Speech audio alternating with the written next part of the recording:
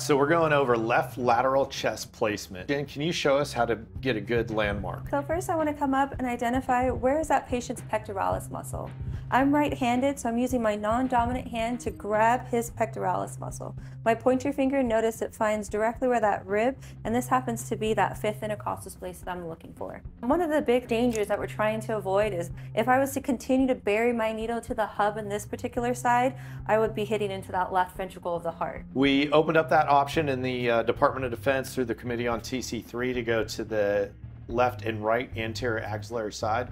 One of the issues is on the left side in particular, since your heart lays over on that side, it varies in people, right? Not everybody's the same. And so some can be within, 3 to 3 inches from the side, especially in an older population, especially if there's some comorbidities. They may have that cardiac box that's right off the left side. So we don't want to over penetrate on the left side.